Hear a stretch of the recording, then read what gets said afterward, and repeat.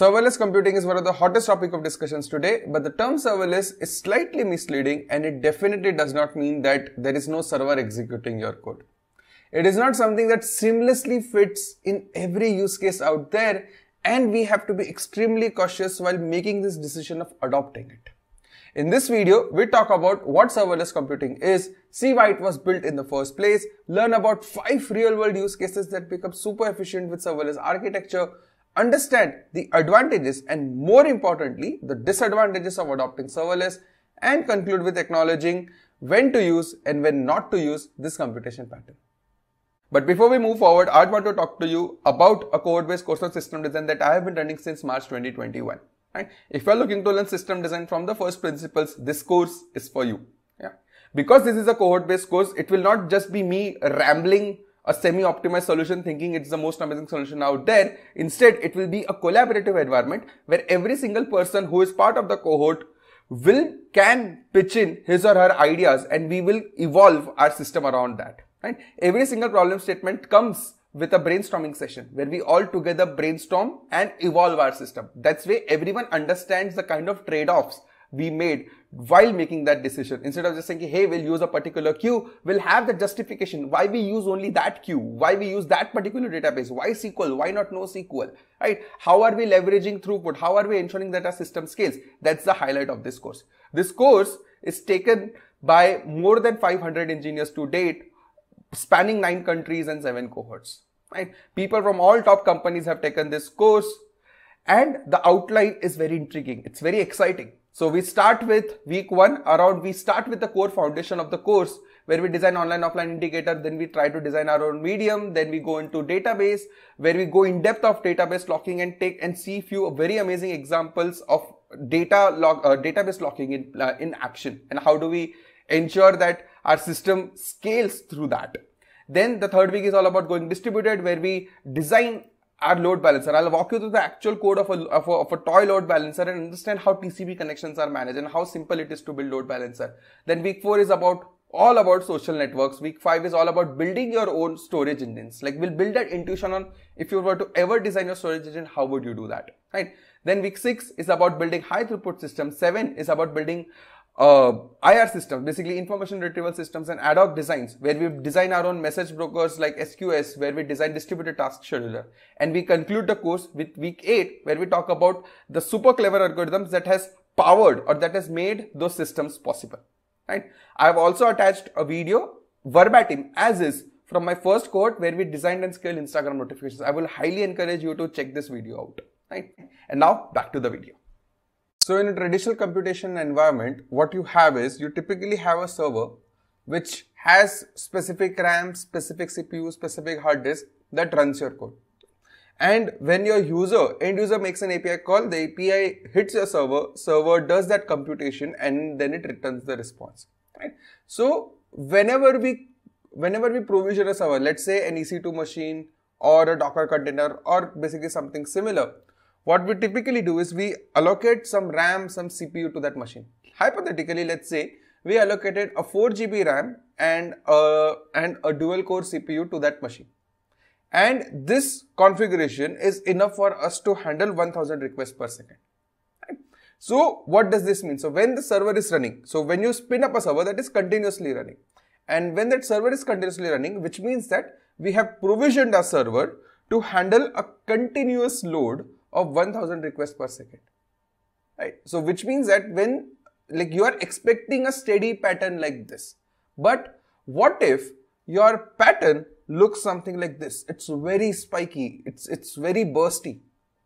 So then what does this mean is, let's say this is that peak of 1000 requests per second, but you have provisioned your server to be handling 1000 requests per second continuously by giving it 4 GB RAM and 2 core CPU. But that peak is only happening for just 1% of your time. What about other 99% of times?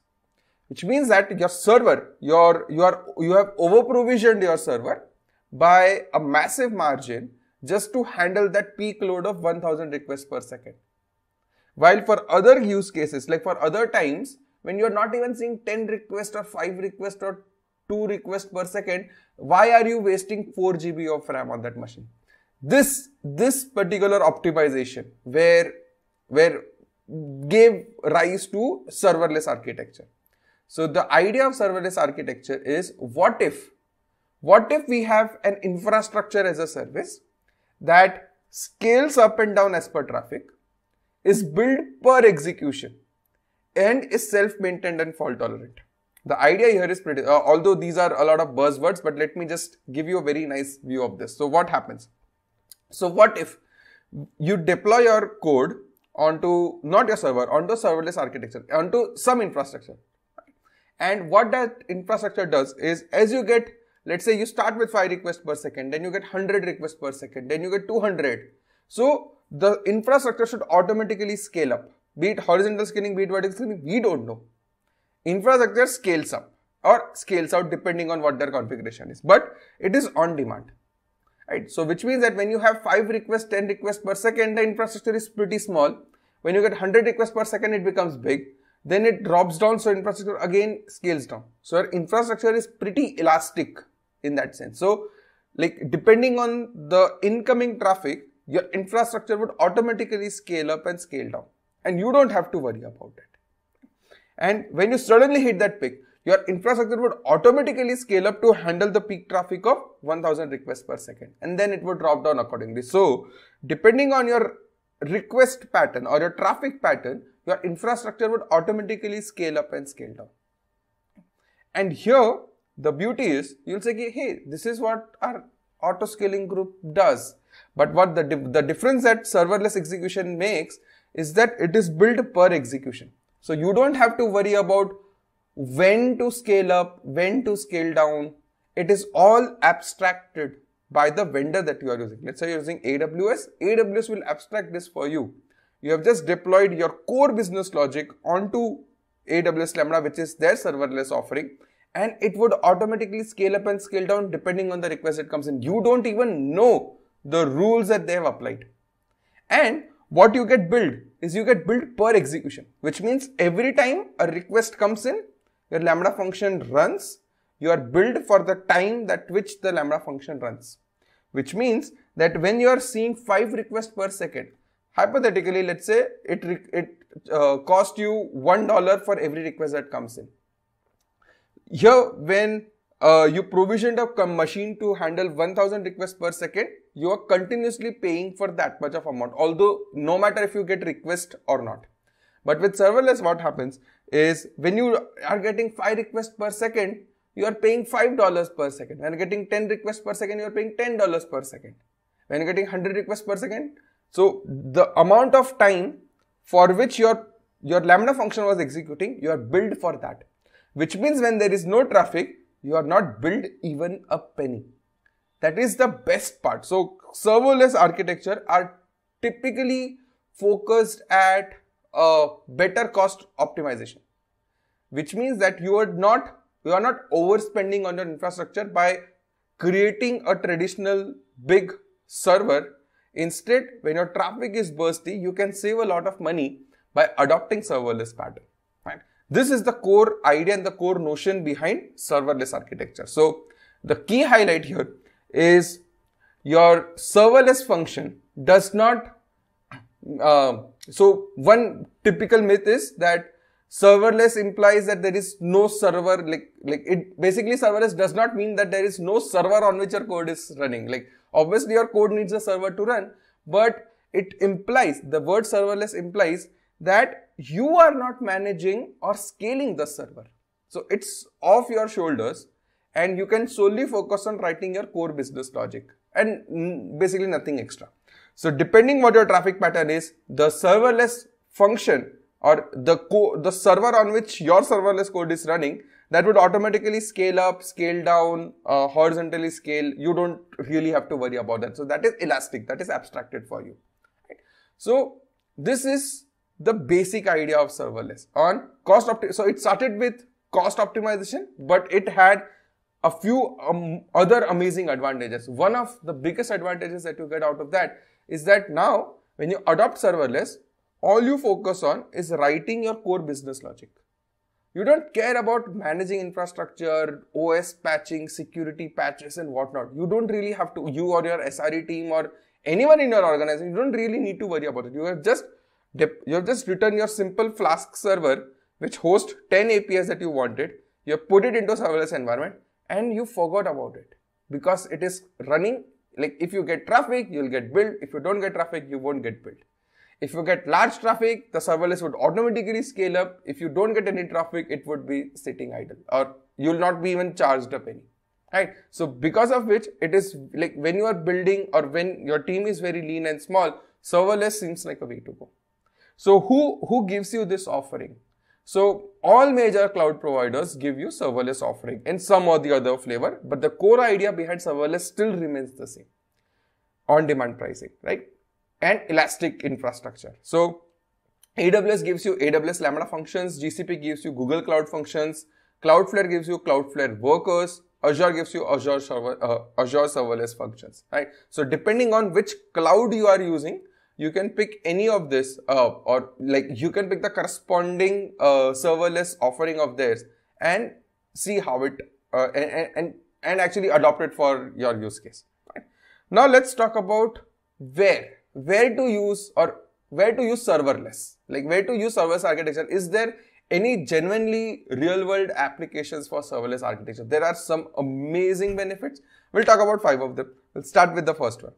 Let's say you are building a chatbot. I'm just taking a very common, very simple use case just to make you understand on the advantages of using serverless over here. So let's say we're building a chatbot and that chatbot integrates with Slack. On Slack, whenever someone types in /holidays, so you implemented a slash command on Slack.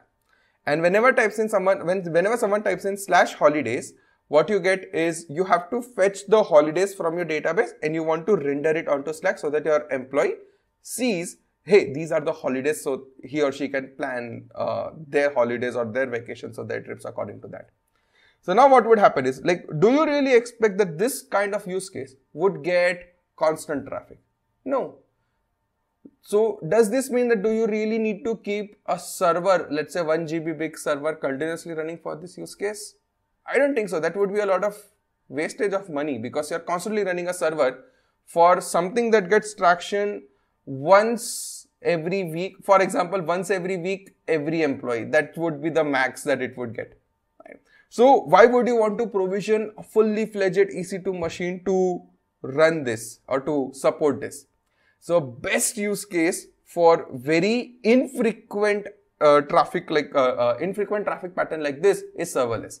Where what you do is you configure a serverless, you deploy your business logic on serverless. On Slack, you can configure a hook which says that whenever this command fires in, trigger this API, and that API would be hosted on serverless. And when that would happen, your serverless function would kick in as soon as you get this.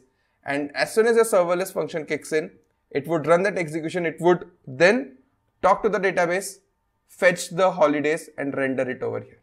So you don't really need to have a server constantly running for this info. Obviously, this is an oversimplification of the architecture, but you get the gist. Where for an infrequent access or infrequent traffic pattern like this, you don't need a constantly running machine. Serverless would do the job. If this particular /holidays command is fired once a week, every employee, only that much of time you will be billed. You don't really have to manage a server, scale it and whatnot. It is all done automatically by the serverless environment. The second real world use case is, most of you would love this use case, is say you're building an online judge for your competitive program, like your DSA practice, like for example, lead codes, pods and whatnot. That perfectly fits in the serverless use case. So whenever you would submit or whenever a user would submit a code for automatic evaluation, what you can actually do is you can trigger a serverless function with the code submission and the test cases that you have, and the serverless would execute the code because it is stateless. There is no server running. Every time the serverless function executes, it's a brand new execution.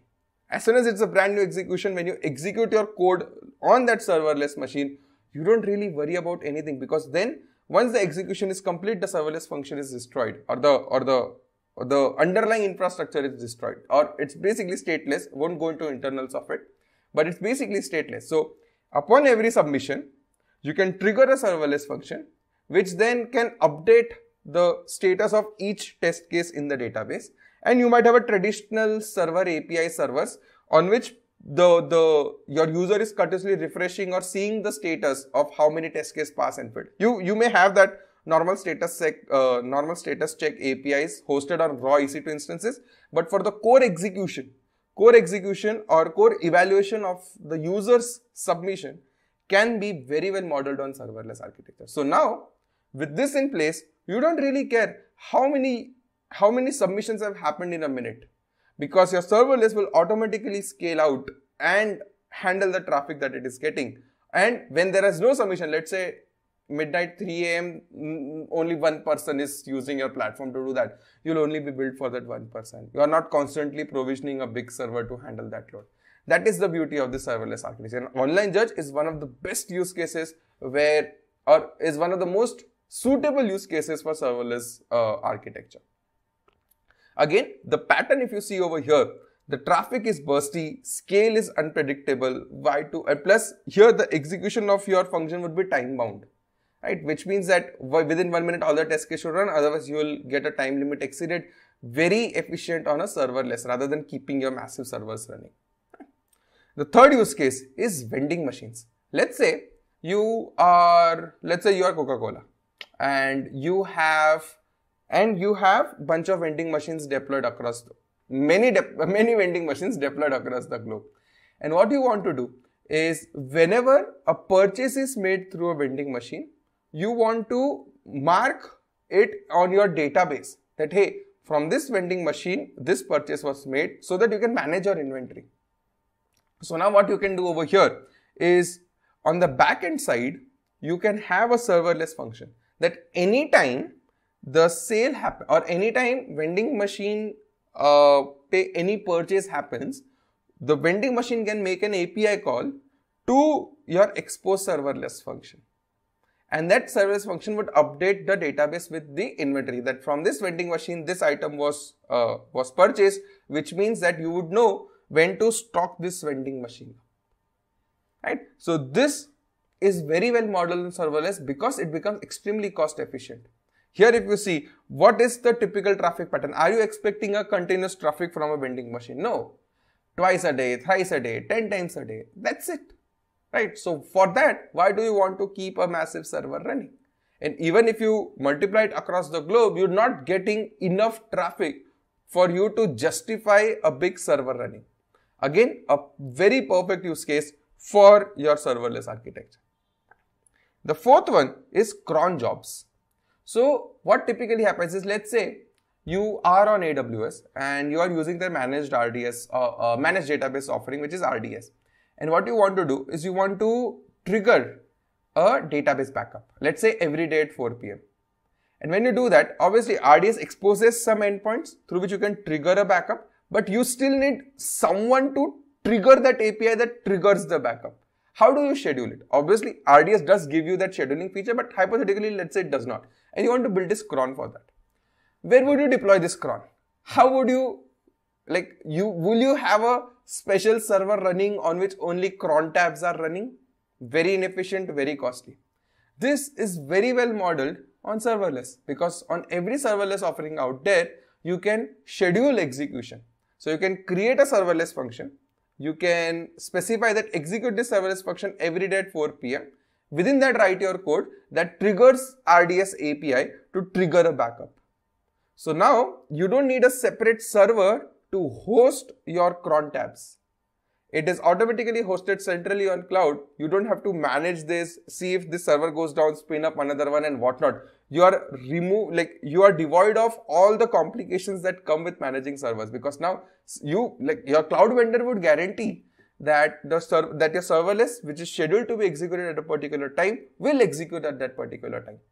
So it saves you a bunch of your servers, and obviously, like always, because this serverless function is executing just once every day, you'll be billed only for that small execution, which is, let's say, 100 millisecond of your API call, hypothetically 100 millisecond. You'll only build for 100 millisecond every day rather than a server constantly running for that.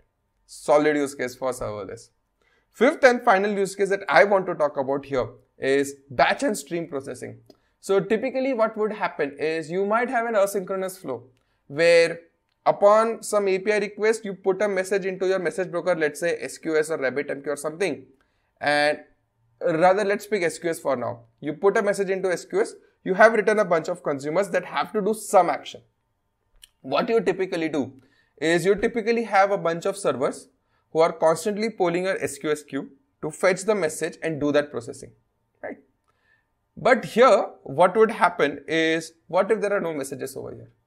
You would still need to have some servers running because that's what your scaling policy is. You're optimizing for peak. Although you might not go for like 1,000 servers, but at least 2 servers during non-peak hours. So even for that, why do you want to have that server running and make that polling on SQS to fetch the messages and check the existence of it and then do the processing? Here, what serverless can do is serverless can make it reactive, which means on every cloud provider, you can plug serverless to their messaging, to their message queues. For example, AWS Lambda functions with AWS SQS. And what you can configure is whenever there is a message on SQS, trigger this Lambda function. So you don't have to have servers which are constantly polling SQS and running your business logic. Instead, you are making all of this reactive. As soon as message comes up, your AWS itself will trigger Lambda function. And in the Lambda function, you'll get the SQS message as an input. Once you got that message, you do your usual processing. So batch and stream processing are like infrequent batch and stream processing are perfect use cases for serverless, for serverless architecture, because you don't have to manage the servers and it all seamlessly works. Like it just works, right? Because supposedly if you get a spike in the number of messages, your serverless would automatically scale up. You don't really have to worry about it. That's the best part. So it takes off a lot of infrastructure management part off your shoulders, right? Okay, enough about real world use case. Let's talk about general advantages that you get out of serverless computing. First of all, as you would have seen in the 5 example, you don't need to manage or maintain your servers. As soon as you have a virtual server or EC2 machine or Docker container, what comes with this is you have to manage them. By managing, what does this mean? You have to ensure that if this server goes down, another server should take its place.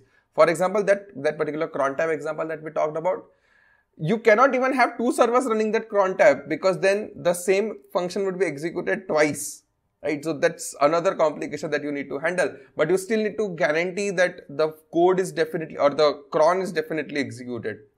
Plus, you need to have like access controls over your machines. You need to have security patches. Like if once a while you will discover that your servers are having a massive security loophole, which you would need to patch.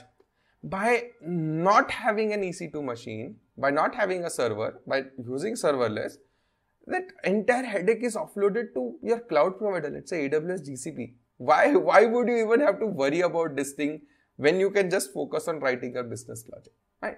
Big advantage of adopting serverless. And obviously, I will talk about disadvantages where you should not be using it. But with respect to advantage, this is a gigantic advantage that you get. Second is pay-as-you-go pricing. So most serverless functions, they are built on the amount of time they are executed. Although I said that per execution it is built, it is more about the amount of time or the time for which the function was executing. It will be built exactly for that. And that clock ticks, let's say, every millisecond or every 100 millisecond. So which means that if your function executed for 100 millisecond and let's say it cost you 1 cent. So if your function executed for 200 millisecond, you'll be charged 2 cents for that. If 500 millisecond, then 5 cents for that, right? So it typically depends on the amount. So whenever a serverless executes, you can configure ki this much of RAM and this much of CPU is required for this execution, and depending on what you have configured, you will be built according to that, right? So this pay-as-you-go pricing is extremely cost efficient. Because if you're having a very bursty traffic, you don't need to constantly provision a server that is handled, or basically that is provisioned for the peak. Very cost efficient. Third is no capacity planning. With serverless, because it automatically scales up, scales out, like horizontal scaling and vertical scaling is abstracted. You don't even know what's happening behind the scene. So you don't have to do capacity planning. Hey, if I get 1000 requests per second, then I need to have 10 servers. If I get 3000 requests per second, I need to have, let's say, 300 servers, something like that. You don't have to worry about it because your serverless is abstracting scaling for you. So and the serverless, the way it is designed to be extremely precise. Like you as human might not be able to configure your scaling policies well, but serverless would be very quickly, like obviously machine learning, AI and whatnot, you'll put it, all the buzzwords, and it would automatically do that efficient scaling for you. And here, that's the best part, because now you as an engineer, you are offloaded from the thinking, array, I need to do this, array, my auto-scaling policy is not good, array, I have not updated my auto-scaling policy after I latest spike. So you might be leaking money and whatnot. So you are all, this burden is all taken care of, right?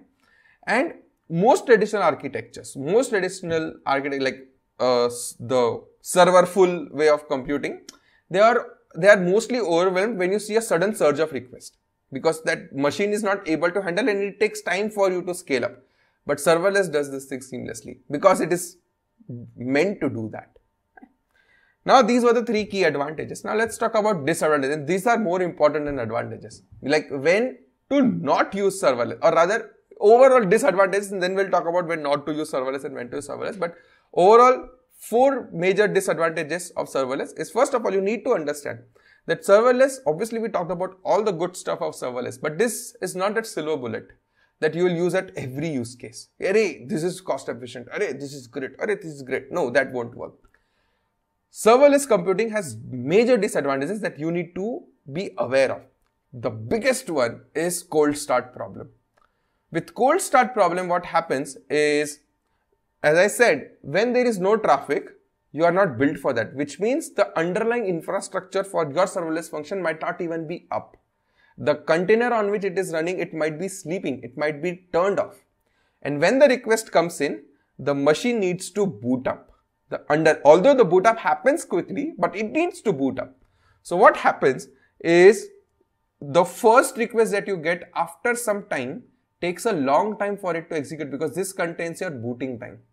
And then it executes, and then the further requests, they run very well, right?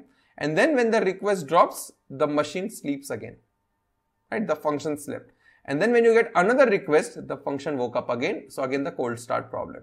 So because for the first request, after a certain amount of time, would occasionally have very high latency. So you are expecting a latency of, let's say, 200 millisecond, but for the first request that comes in, it might be, let's say, 1 second. It might be 5x or 10x of what you are expecting. And that is pretty possible.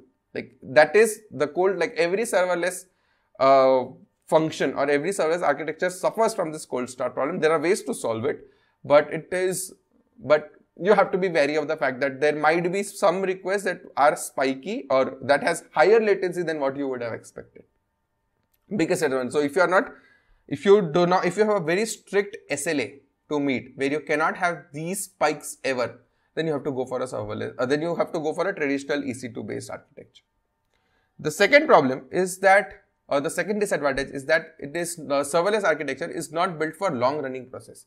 So every serverless function, you configure the maximum, there is a maximum amount of time for which a serverless function would execute. In AWS, it is 15 minutes, which means that you cannot deploy a logic that would take more than 15 minutes to execute. For example, you cannot run a massive MapReduce job that may take 30 minutes for its execution, because it is not meant for serverless use case, because serverless, the underlying hardware would sleep or would be terminated, or a request would be terminated as soon as it hits 15 minutes, right? And this execution time is what you can configure, but there would be a global max time, which is roughly around 15 minutes for almost all major serverless functions. So if you are having a workload that requires a long running process, serverless is not for you, right? A traditional server is always a better choice in that. The third is testing and debugging is tough. Like replicating a serverless environment locally is tricky. Debugging is extremely tricky. In most cases, the logs that you, like the print statement that you write on the serverless function goes into the logging which is offered by your cloud. Let's say AWS Lambda function you are using, the logs go to AWS CloudWatch.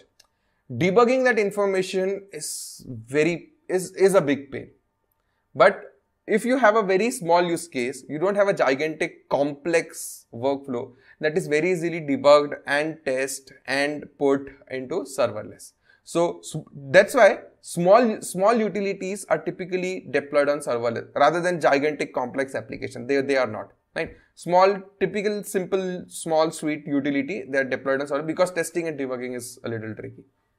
The fourth is vendor lock-in. When I say vendor lock-in, what does this mean? That, hey, if you are on AWS and you are using AWS Lambda function, now let's say you want to move out of AWS.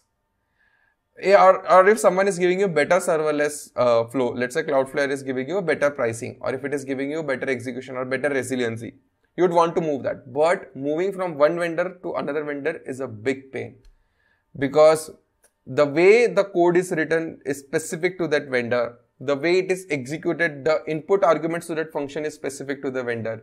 So a lot of things would need to change. Plus the way logging happens on every cloud provider is different. So you typically are logged in by that vendor when you are adopting serverless. So if I am running my workload on AWS Lambda functions, then it will be very hard for me to move only the serverless workload onto some other. Although it's better, it's more resilient, it's very cost efficient as compared to AWS, but I cannot move that. And because I have to change a lot of part. It's not a seamless transition, right? So now to conclude, like final 2 points, let's acknowledge, like when should, like obviously we discussed real world use cases, advantages and disadvantages. Let's talk about when should you not use serverless. Now here's is just a summary of what we just discussed, but while making this decision, you can typically think of when not to use serverless. First of all, when the load is almost constant and predictable, that's when you don't use serverless. So if you know that the workload is remaining fairly constant at let's say 1000 requests per second, adopting serverless for that will be costlier as compared to a traditional server architecture. Because you can predict the load, which means that you are provisioning your infrastructure for that specific constant and predictable load that you are getting. So serverless is a very cost inefficient choice in that matter. Second, long running process execution. We just talked about key serverless are not meant for long running process. Let's say you're building a data pipeline in which you have to run a map reduce job that runs for let's say 30 minutes or 40 minutes. You cannot model it on serverless because serverless function would stop its execution after 15 minutes, right? When you need multi-tenancy. Multi-tenancy is where each of your customer gets its own separate isolated infrastructure. Serverless is not isolated. You can typically isolate your API servers per customers, but serverless all execute on the same underlying infrastructure given to you by your cloud provider. So all of them will be using the same underlying infrastructure, which means that you cannot get complete multi-tenancy out there. It might be a hybrid sort of stuff, but you will not get complete isolation for each of your customer. Fourth one, you should not be using serverless because when you are adopting it just because it is cool.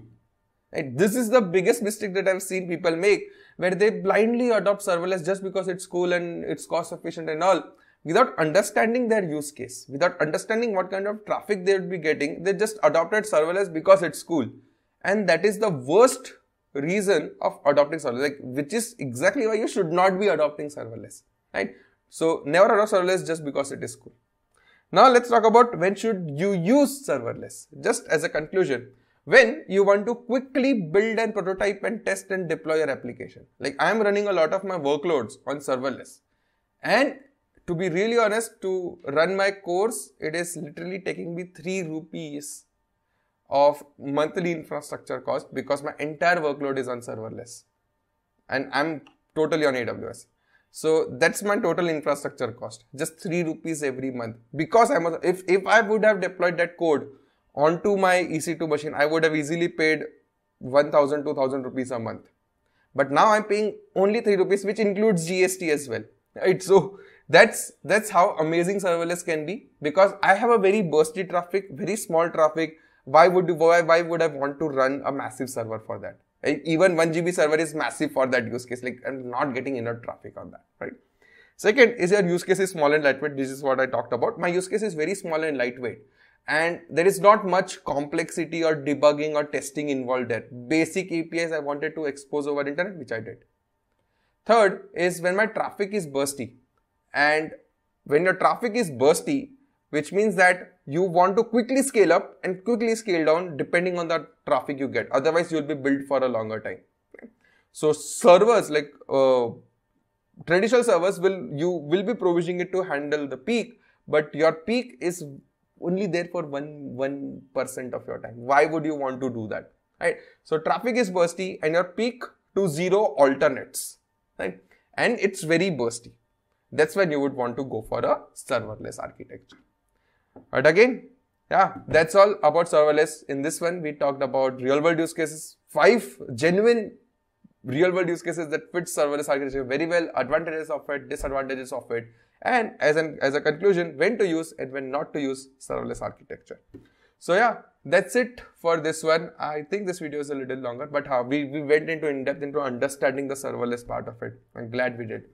So yeah, that's it for this one. If you guys like this video, give this video a thumbs up. If you guys like the channel, give this channel a sub. I post 3 in-depth engineering videos every week, and I'll see you in the next one. Thanks a ton.